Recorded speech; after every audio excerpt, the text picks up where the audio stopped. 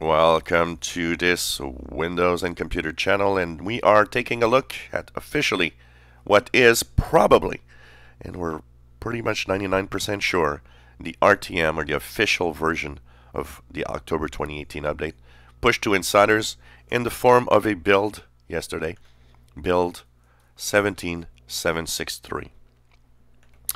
So I'm so convinced that this is the official release that I actually updated my main machine. So I'm doing this video from actually my main PC that I use every day to work.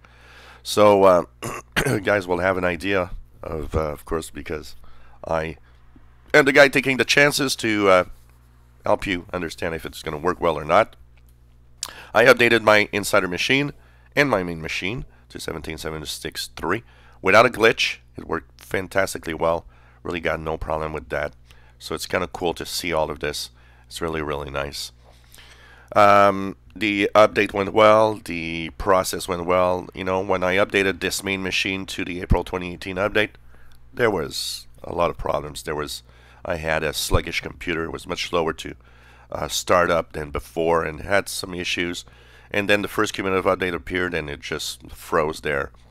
So it forced me to actually do a clean install on the April 2018 update. On this one, no glitches, no issues. It's as fast as it was when I was on April 2018 update, which was 134. And I don't see any glitches in here. Somebody was reporting to me, well, you sure this is the last build because there are two known issues?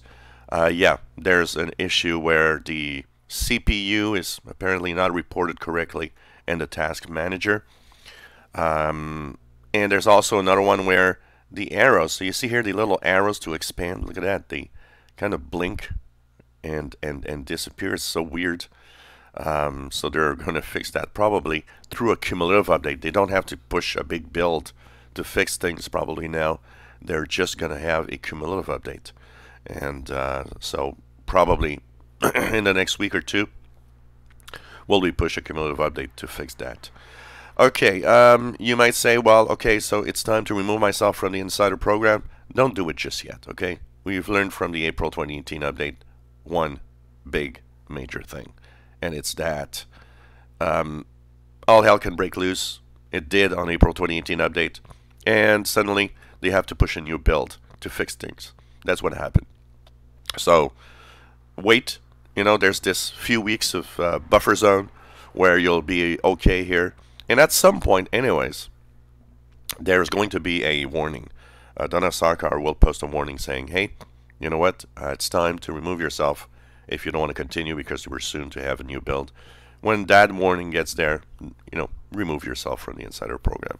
I'm keeping my main machine in the insider builds right now, just in case. But of course, I will be removing it from the insider program when I'm sure that we are at the October 2018 update. But it does look and feel that this is the thing. Build feed doesn't have any new build numbers. I think it just tells us that we're there. The wording changed also.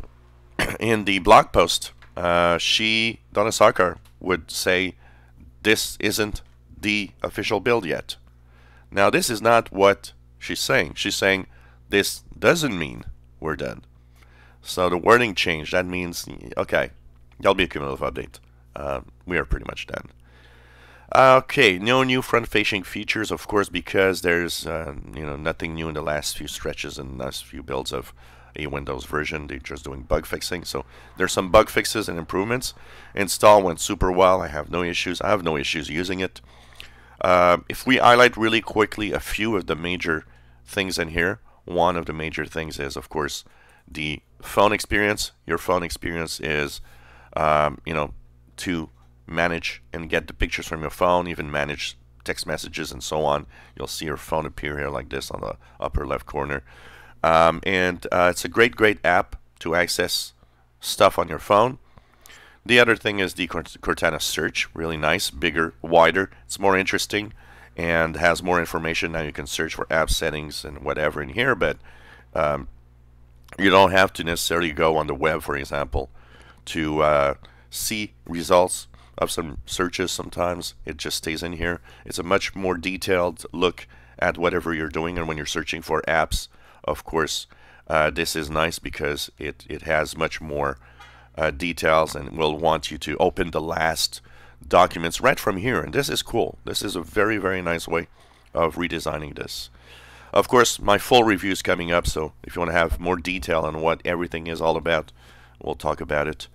Another update that happened is, of course, through Edge. Edge has several little updates, including better PDF and EPUB reading for electronic books, better menus, easier to use menus also, with narrator also, with all sorts of reading of the books and stuff. That everything is better. There's a lot of stuff they added here.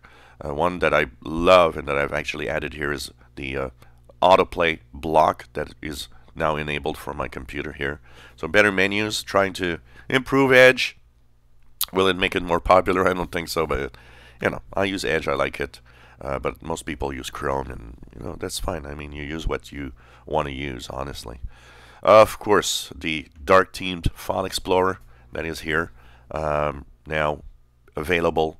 So this is kind of cool. I mean, it's a nice file explorer. I actually like it.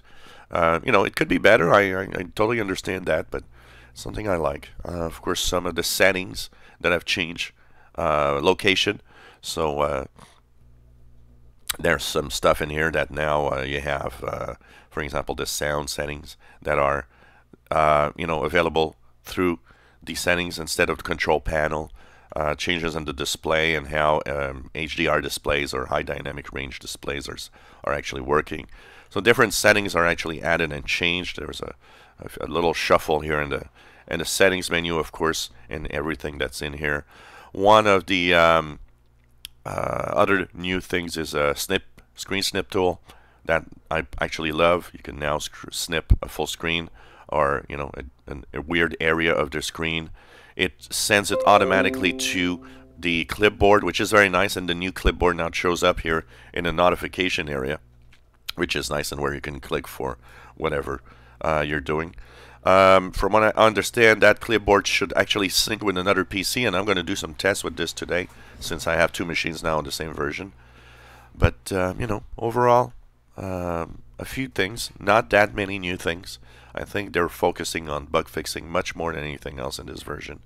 And you know what? It's okay like that.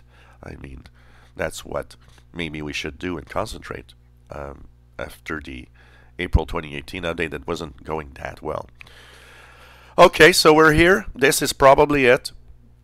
Wait, don't remove yourself from the insider builds just yet until it's officially official.